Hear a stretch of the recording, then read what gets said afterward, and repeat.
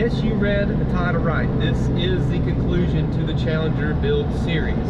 It is the finale. Now, whenever I started this series, I didn't intend for it to be this. I had no idea that it would get to be this huge of what a project is. I had no idea. So whenever I posted that first Challenger video, I thought, oh, it might get a few 100,000 views. I mean, people are gonna like this video. As of me recording this, it has 8.5 million. You guys absolutely loved the beginning of the Challenger. And I did too. I gotta admit, I have always wanted a Challenger. When I was a kid, I grew up, Dad having Challengers and Cudas around. I grew up watching Vanishing Point with the Hemi 4-speed. So my dream has always been to have a Challenger with a 4-speed in it. And now I have that. I've got that. I could never imagine the day or time when it would come, but it's finally here. Now, when I bought this car, did I know that it would be such a basket case? No. I didn't realize that it had a bad frame rail until I got home. I had no idea. I just so happened to look under it whenever I was about to unload it off the trailer, and I noticed that the frame rail was gone. So, yeah, it did kind of shock me a little bit. It kind of took me off guard. And was I equipped to do what I did? Some can say yes, some can say no. I've enjoyed every bit of it. I've learned a lot. I've learned a lot what not to do, and those are the important ones that you need to hang on to. And I've had so much fun with it. Had a lot of heartache, a lot of pain, a lot of trials and error, and I've had a lot of successes, a lot of mistakes, more mistakes than you would think. But I've had so much more fun building this car than I would ever have imagined. And it's all thanks to you guys for allowing me to have the platform that I did. So what's next for the Challenger? Drive it, enjoy it, use it for what it is, a car. That yes, you're going to look at this car, you're going to say, man, what about the door? What about the rust? What about the paint?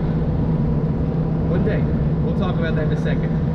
But what I want to do is put miles on it. I want to just like log some miles and really get to places and enjoy this thing. I actually have just now rolled over 200 miles on the odometer for my Dakota digital gauges. And now that's not to say that the series ending is the end of the Challenger.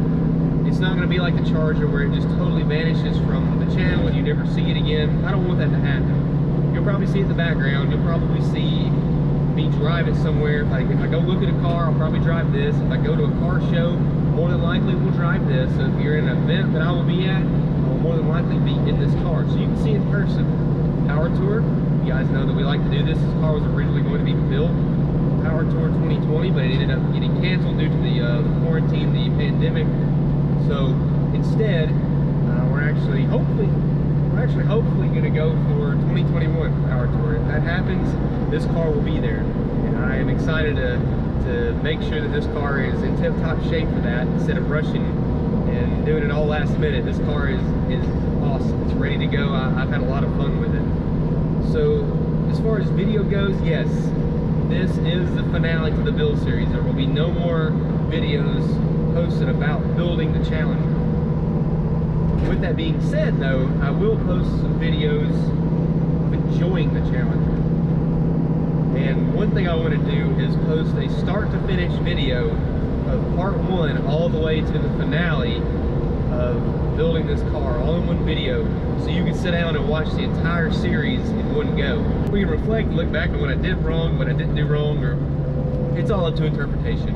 But after that too, I'd like to maybe possibly do some reaction stuff, just people reacting to the car and seeing it for the first time, or riding it for the first time, and see what they think about it, because it is a lot to take in. It is quite a sight. It's quite a ride. It's a lot of fun to drive. So that's something I'd like to do eventually.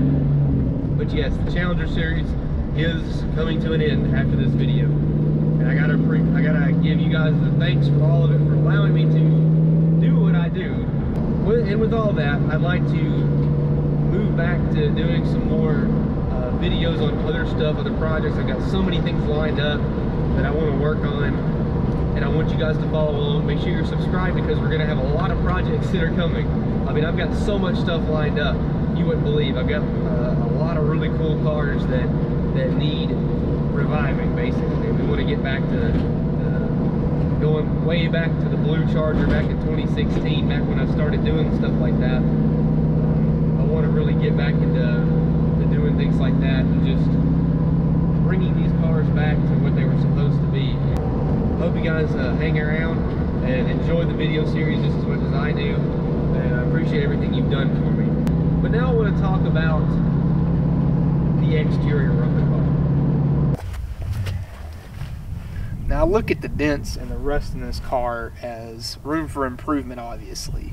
Now I've talked about before, I wanted to kind of keep the character of the car as is, and you know, eventually with time, as it goes on and I drive the car more and enjoy the car for what it is, I will eventually fix the things on it, such as the door, the rust, and what have you. So not to say that it won't happen, but for right now it's not going to happen. Mainly just because I want to use it as a car, and the door doesn't bother me. It shuts and closes just fine, just like the passenger side does, so it's not a big deal. Yeah, one day we'll probably fix it. But for now, I just want to use it as a car and do exactly what I want to do with it, and that's drive it. And I kind of look at it the way that in my own life, how when Jesus came into my life, I was like this Challenger, rough and beat up. But as time goes on, I'm able to improve on myself and slowly build that relationship with Him. So you guys just realize what's important in your life. Put God first. No project car is ever finished, so yeah, there are some things that I want to fix in the meantime. Like, I'd like to put a different hood on this car. I want to put a TA hood on it, but other than that, there's really not a whole lot that I'd like to do to it in the short time frame. Just a couple odds and ends, a little small details, but really just want to drive it and use it for what this car is intended to do.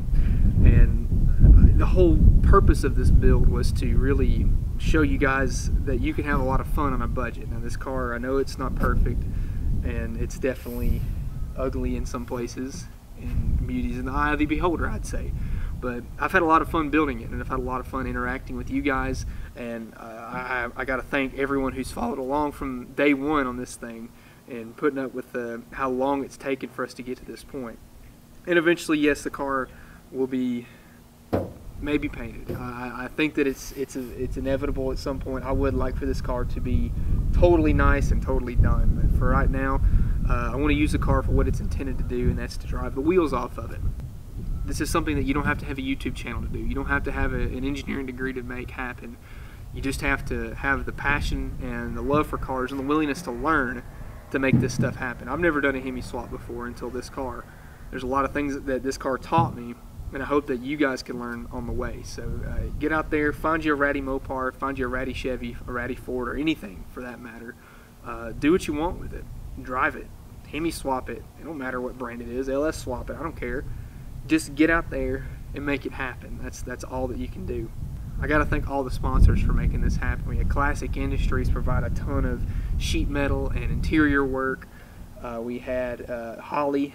They provided us the Terminator X EFI system for the Hemi, the entire harness, and that made everything as smooth as butter to make this thing run. I got to thank Brewer's Performance for providing all the transmission parts, Dakota Digital for providing that beautiful gauge cluster.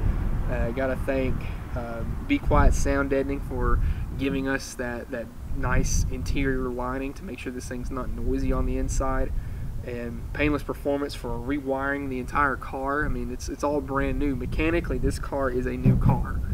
It just looks like garbage on the outside, and that's what I like about it. It's really unassuming, and you wouldn't expect it to be what it is whenever you first look at it. Until you really dig into it, you really don't know what you're looking at. The biggest thing I got to thank is you guys for sticking around from day one, from part one on this series, and I can't imagine doing this without the support and the generosity and that you guys have provided, because it's just been great to really build this car from the ground up and do so much with so little. I really want you guys to get out there and work on your own projects and make this stuff happen, because it's totally possible. Anybody can do this.